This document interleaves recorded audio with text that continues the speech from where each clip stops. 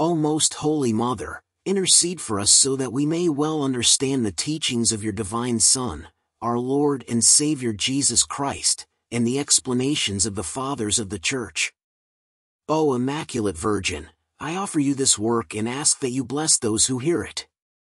And may it be for the greatest honor and glory of God. Amen. Cleanse my heart and my lips, O Almighty God, who didst cleanse with a burning coal the lips of the prophet Esaias, and vouchsafe in thy loving kindness so to purify me that I may be enabled worthily to announce thy holy gospel. Through Christ our Lord. Amen. The Lord be in my heart and on my lips, that I may worthily and becomingly announce his gospel. In the name of the Father, and of the Son, and of the Holy Ghost. Amen. Gospel of our Lord Jesus Christ according to St. John. Cleansing of the Temple. Since the Passover of the Jews was near, Jesus went up to Jerusalem. He found in the temple area those who sold oxen, sheep, and doves, as well as the money changers seated there. He made a whip out of cords and drove them all out of the temple area, with the sheep and oxen, and spilled the coins of the money changers and overturned their tables. And to those who sold doves he said, "Take these out of here, and stop making my Father's house a marketplace." His disciples recalled the words of Scripture, "Zeal for your house will consume me." At this the Jews answered and said to him, "What sign can you show us for doing this?" Jesus answered and said to them, "Destroy this temple and in 3 days I will raise it up." The Jews said, "This temple has been under construction for 46 years, and you will raise it up in 3 days?" But he was speaking about the temple of his body. Therefore, when he was raised from the dead, his disciples remembered that he had said this, and they came to believe the Scripture and the word Jesus had spoken. Comments from the Church Fathers. St. John Chrysostom, in Ioannum, Homily 22. Our Lord did not perform any miracle at Capernaum, the inhabitants of which city were in a very corrupt state, and not well disposed to him. He went there however, and stayed some time out of respect to his mother. St. Bede, Superis Verbis. Moreover, he did not tarry there for many days, because the feast of the Passover was approaching, and the Passover of the Jews was at hand. Origen, in Ioannum. But what need of saying, of the Jews, when no other nation had the rite of the Passover? Perhaps because there are 2 sorts of Passover, one human, which is celebrated in a way very different from the design of Scripture, another the true and divine, which is kept in spirit and in truth. To distinguish it then from the divine, it is said, of the Jews. It continues, Jesus went up to Jerusalem. Alcuin. And he went up to Jerusalem.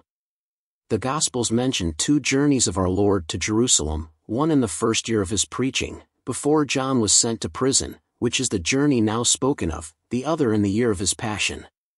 Our Lord has set us here an example of careful obedience to the divine commands. For if the Son of God fulfilled the injunctions of his own law, by keeping the festivals, like the rest, with what holy zeal should we servants prepare for and celebrate them? Origen. In a spiritual sense, it can be said that our Lord, accompanied by his mother, brothers and disciples, at the end of the wedding, descends to Capernaum, which means field of consolation. After the joy of the wine, it was important that they should go there to console not only the soul of the Virgin who had conceived him of the Holy Spirit, but also those who had received his teachings. For some there are bearing fruit, to whom our Lord himself comes down with the ministers of his word and disciples, helping such, his mother being present. Those however who are called to Capernaum, do not seem capable of his presence long, that is, a land which admits lower consolation, is not able to take in the enlightenment from many doctrines, being capable to receive few only. Alcuin. Or Capernaum, we may interpret a most beautiful village, and so it signifies the world, to which the word of the Father came down. St. Bede. Our Lord did not stay there many days, because he lived with men in this world only a short time. Origen. Jerusalem is the city of the great king, as the Savior himself attests, Matthew 5 verse 35, into which none of those who remain on earth ascend, or enter. Only the soul which has a certain natural loftiness, and clear insight into things invisible, is the inhabitant of that city. Jesus alone goes up thither. But his disciples seem to have been present afterwards. The zeal of your house has eaten me up. But it is as though in every one of the disciples who went up, it was Jesus who went up. St. Bede, Super Mattheum, 21:12. Our Lord on coming to Jerusalem, immediately entered the temple to pray, giving us an example that, wheresoever we go, our first visit should be to the house of God to pray. He found in the temple area those who sold oxen, sheep, and doves, as well as the money changers seated there. St. Augustine, in Ioannum, Tractatum 10. Such sacrifices were prescribed to the people, in condescension to their carnal minds, to prevent them from turning aside to idols. They sacrificed sheep, and oxen, and doves. St. Bede.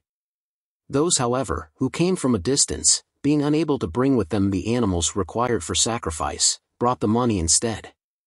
For their convenience the scribes and Pharisees ordered animals to be sold in the temple, in order that, when the people had bought and offered them afterwards, they might sell them again, and thus make great profits. And changers of money sat at the table to supply change to buyers and sellers. But our Lord, disapproving of any worldly business in his house, especially one of so questionable a kind, drove out all engaged in it. St. Augustine. He who was to be scourged by them, was first of all the scourger. He made a whip out of cords and drove them all out of the temple area. Theophylact of Ochrid. Nor did he cast out only those who bought and sold, but their goods also, the sheep, and the oxen, and pour out the changers' money, and overthrew the tables, i.e. of the money changers, which were coffers of pence. Origen. Let us examine this attitude closely, which may seem to us somewhat excessive, since the same Son of God made this whip of cords for himself in order to expel them from the temple. It is force, however, to consider his divine virtue. In fact, when it was good, he could undo the wrath of his enemies, who were numerous, and silence the tumult of their minds. The Lord destroys the plans of the nations, and frustrates the intentions of the peoples. Psalm 33 verse 10.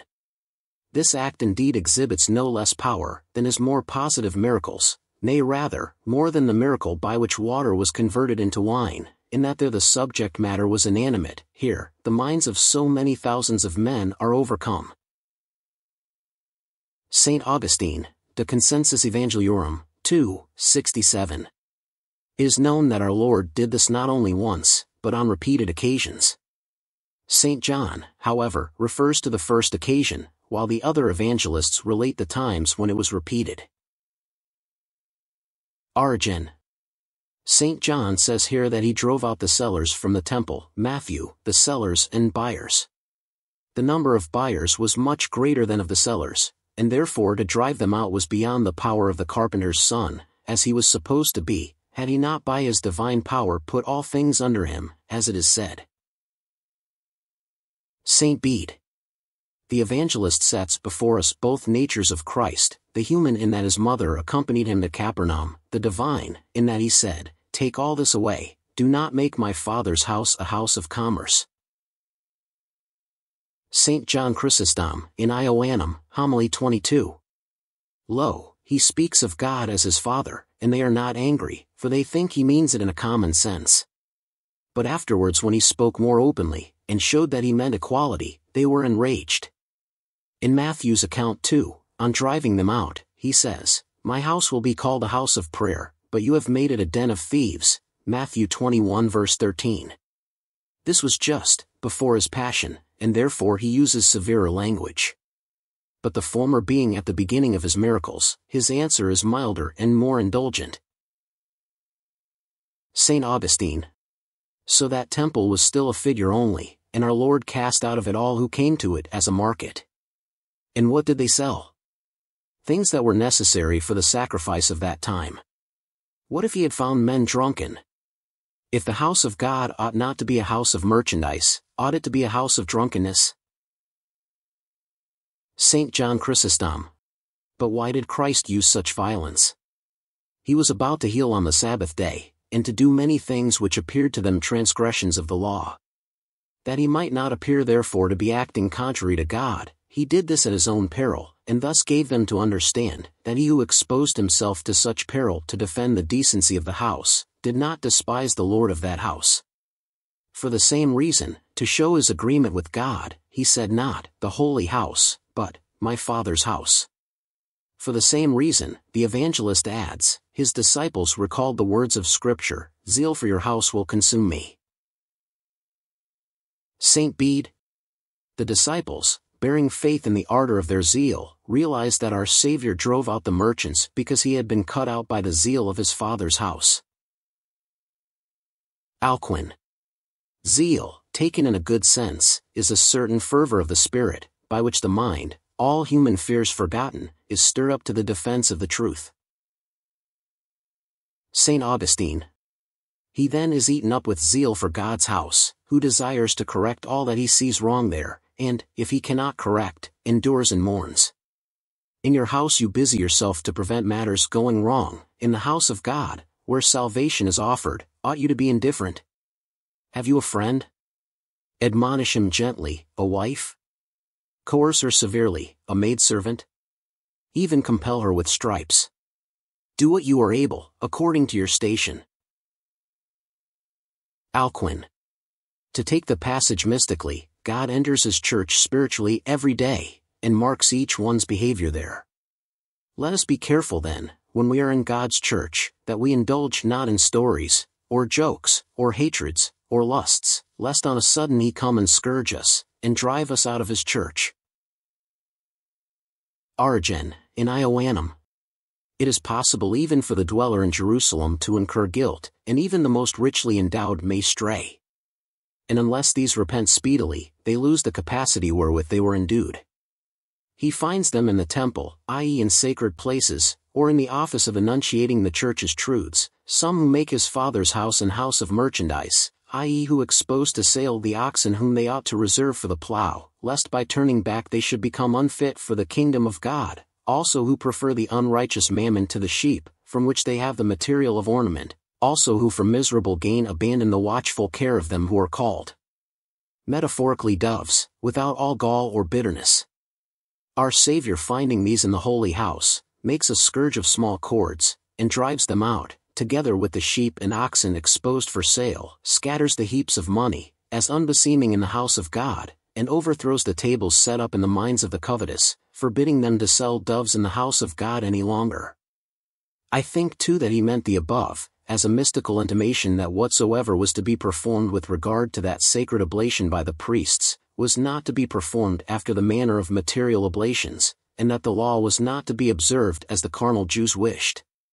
For our Lord, by driving away the sheep and oxen, and ordering away the doves, which were the most common offerings among the Jews, and by overthrowing the tables of material coins, which in a figure only, not in truth, bore the divine stamp, i.e. what according to the letter of the law seemed good, and when with his own hand he scourged the people, he as much as declared that the dispensation was to be broken up and destroyed, and the kingdom translated to the believing from among the Gentiles. St. Augustine. Or, those who sell in the church, are those who seek their own, not the things of Jesus Christ. They who will not be bought, think they may sell earthly things. Thus Simon wished to buy the Spirit, that he might sell him, for he was one of those who sell doves. The Holy Spirit appeared in the form of a dove.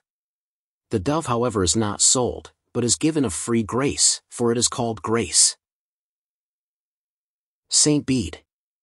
They then are the sellers of doves, who, after receiving the free grace of the Holy Spirit, do not dispense it freely, as they are commanded, but at a price, who confer the laying on of hands, by which the Holy Spirit is received, if not for money, at least for the sake of getting favor with the people, who bestow holy orders not according to merit, but favor. St. Augustine. By the oxen may be understood the apostles and prophets, who have dispensed to us the Holy Scriptures. Those who by these very Scriptures deceive the people, from whom they seek honor, sell the oxen, and they sell the sheep too, i.e. the people themselves, and to whom do they sell them, but to the devil? For that which is cut off from the one church, who takes away, except the roaring lion, who goes about everywhere, and seeks whom he may devour. 1 Peter 5 verse 8. Saint Bede. Or, the sheep are works of purity and piety, and they sell the sheep, who do works of piety to gain the praise of men. They exchange money in the temple, who, in the church, openly devote themselves to secular business. And besides those who seek for money, or praise, or honor from holy orders, those too make the Lord's house a house of merchandise, who do not employ the rank, or spiritual grace, which they have received in the church at the Lord's hands, with singleness of mind, but with an eye to human recompense. St. Augustine. Our Lord intended a meaning to be seen in his making a scourge of small cords, and then scourging those who were carrying on the merchandise in the temple. Every one by his sins twists for himself a cord, in that he goes on adding sin to sin. So then when men suffer for their iniquities, let them be sure that it is the Lord making a scourge of small cords, and admonishing them to change their lives, which if they fail to do, they will hear at the last, bind him hand and foot. Matthew 22 verse 13. Saint Bede. With a scourge then made of small cords, he cast them out of the temple, for from the part and lot of the saints are cast out all, who, thrown externally among the saints, do good works hypocritically, or bad openly. The sheep and the oxen too he cast out, to show that the life and the doctrine of such were alike reprobate. And he overthrew the change heaps of the money changers and their tables, as a sign that, at the final condemnation of the wicked, he will take away the form even of those things which they loved. The sale of doves he ordered to be removed out of the temple, because the grace of the Spirit, being freely received, should be freely given. Origin. By the temple we may understand too the soul wherein the Word of God dwells, in which, before the teaching of Christ, earthly and bestial affections had prevailed. The ox being the tiller of the soil, is the symbol of earthly affections, the sheep, being the most irrational of all animals, of dull ones, the dove is the type of light and volatile thoughts, and money, of earthly good things, which money Christ cast out by the word of his doctrine, that his Father's house might be no longer a market. Theophylact of Ohrid. As the Jews realized that Jesus was doing all these things with great power, and because he said, "Stop making my Father's house a marketplace," they demand a miracle from him. St. John Chrysostom, in Ioannum, Homily 23. But were signs necessary for his putting a stop to evil practices? Was not the having such zeal for the house of God, the greatest sign of his virtue? They did not however remember the prophecy, but asked for a sign, at once irritated at the loss of their base gains, and wishing to prevent him from going further. For this dilemma, they thought, would oblige him either to work miracles, or give up his present course. But he refuses to give them the sign, as he did on a like occasion, when he answers, "This evil and adulterous generation is asking for a wonder, but no other miracle will be given than the miracle of the prophet Jonah." Matthew 12 verse 39. Only the answer is more open there than here. He however who even anticipated men's wishes, and gave signs when he was not asked, would not have rejected here a positive request, had he not seen a crafty design in it. As it was, Jesus answered and said to them, "Destroy this temple and in 3 days I will raise it up." Saint Bede. For inasmuch as they sought a sign from our Lord of his right to eject the customary merchandise from the temple, he replied, that that temple signified the temple of his body, in which was no spot of sin, as if he said, "As by my power I purify your inanimate temple from your merchandise and wickedness, so the temple of my body, of which that is the figure, destroyed by your hands, on the 3rd day I will raise again." Theophylact of Ohrid. He does not however provoke them to commit murder, by saying, "Destroy," but only shows that their intentions were not hidden from him. Let the Arians observe how our Lord, as the destroyer of death, says, "I will raise it up," that is to say, by my own power. St. Augustine, in Ioannum, Tractatum 10. The Father also raised him up again, to whom he says, "Raise me up, and I shall reward them." But what did the Father do without the Word? As then the Father raised him up, so did the Son also, even as he said below, "I and my Father are one." John 10 verse 30. St. John Chrysostom. But why does he give them the sign of his resurrection? Because this was the greatest proof that he was not a mere man, showing, as it did, that he could triumph over death, and in a moment overthrow its long tyranny. Origen. These two, namely, both the body of Jesus and the temple, seem to me to be a type of the church, which with lively stones is built up into a spiritual house, into an holy priesthood. According to St. Paul, you are the body of Christ, and members in particular. And though the structure of stones seem to be broken up, and all the bones of Christ scattered by adversities and tribulations, yet shall the temple be restored, and raised up again in 3 days, and established in the new heaven and the new earth. For as that sensible body of Christ was crucified and buried, and afterward rose again, so the whole body of Christ's saints was crucified with Christ, each glorying in that cross, by which he himself too was crucified to the world, and, after being buried with Christ, has also risen with him, walking in newness of life. Yet have we not risen yet in the power of the blessed resurrection, which is still going on, and is yet to be completed. Whence it is not said, on the 3rd day I will build it up, but, in 3 days, for the erection is being in process throughout the whole of the 3 days. Theophylact of Ochrid. The Jews, supposing that he spoke of the material temple, scoffed. Then said the Jews, 46 years was this temple in building, and will you rear it up in 3 days? Alcuin. Note, that they allude here not to the first temple under Solomon, which was finished in 7 years, but to the one rebuilt under Zorobabel. This was 46 years building, in consequence of the hindrance raised by the enemies of the work. Origen. Or some will reckon perhaps the 46 years from the time that David consulted Nathan the prophet on the building of the temple. David from that time was busy in collecting materials. But perhaps the number 40 may with reference to the 4 corners of the temple allude to the 4 elements of the world, and the number 6, to the creation of man on the 6th day. St. Augustine, De Trinitate, 4, 5 and De Diversis Questionibus Octogentatribus, Quaestio 36 and in Ioannum, Tractatatum 10. Or it may be that this number fits in with the perfection of the Lord's body. For 6 times 46 are 276 days, which make up 9 months and 6 days, the time that our Lord's body was forming in the womb, as we know by authoritative traditions handed down from our fathers, and preserved by the Church. He was, according to general belief, conceived on the 8th of the calends of April, the one which he suffered, and born on the 8th of the calends of January. The intervening time contains 276 days, i.e. 6 multiplied by 40. The process of human conception is said to be this. The first 6 days produce a substance like milk, which in the following 9 is converted into blood, in 12 more is consolidated, in 18 more is formed into a perfect set of limbs, the growth and enlargement of which fills up the rest of the time till the birth. For 6, and 9, and 12, and 18, added together are 45, and with the addition of 1, which stands for the summing up, all these numbers being collected into 1, 46. This multiplied by the number 6, which stands at the head of this calculation, makes 276, i.e. 9 months and 6 days. It is no unmeaning information then that the temple was 46 years building, for the temple prefigured his body, and as many years as the temple was in building, so many days was the Lord's body in forming.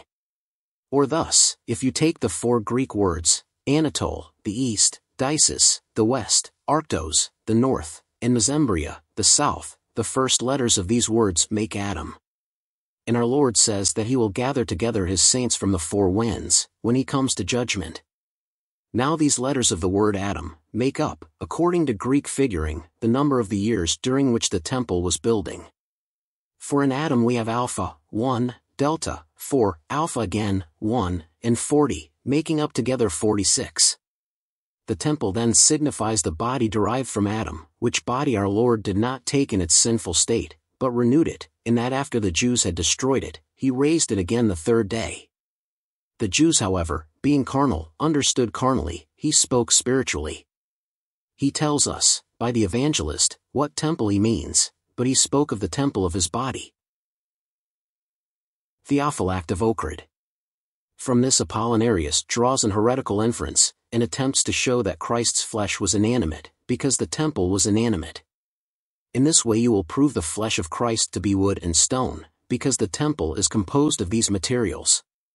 Now if you refuse to allow what is said, now my soul is troubled, John 12 verse 27, and I have power to lay it, my life, down, John 10 verse 18, if you were not alluding to the rational soul. Moreover, how can we interpret these words, Father, into your hands I commend my spirit, Luke 23 verse 46? In fact, all these sayings are not compatible with the notion of the irrational soul, and likewise in the psalmist, for you shall not forsake my soul in the dwelling place of the dead, Psalm 16 verse 10. Origin. Our Lord's body is called the temple, because as the temple contained the glory of God dwelling therein, so the body of Christ, which represents the church, contains the only begotten, who is the image and glory of God. St. John Chrysostom, in Ioannum, Homily 22. Two things there were in the meantime very far removed from the comprehension of the disciples, one, the resurrection of our Lord's body, the other, and the greater mystery, that it was God who dwelt in that body, as our Lord declares by saying, Destroy this temple and in 3 days I will raise it up. And thus it follows, therefore, when he was raised from the dead, his disciples remembered that he had said this, and they came to believe the scripture and the word Jesus had spoken. Alcuin. For before the resurrection they did not understand the scriptures, because they had not yet received the Holy Ghost, who was not yet given, because Jesus was not yet glorified. But on the day of the resurrection our Lord appeared and opened their meaning to his disciples, that they might understand what was said of him in the law and the prophets. And then they believed the prediction of the prophets that Christ would rise the third day, and the word which Jesus had spoken to them, Destroy this temple. Origen, in Ioannum, Tractatum 10. But, in the mystical interpretation, we shall attain to the full measure of faith, at the great resurrection of the whole body of Jesus, i.e. his church, inasmuch as the faith which is from sight, is very different from that which sees as through a glass darkly. We have reached the end of another day of comments on the gospel that the Holy Church proposes for us to meditate on today, using the Catena Aurea. Thanks so much for following along. I ask that, if possible, subscribe to the channel, comment, like and share. May Our Lady reward you for this act of charity. And see you tomorrow, with God's graces.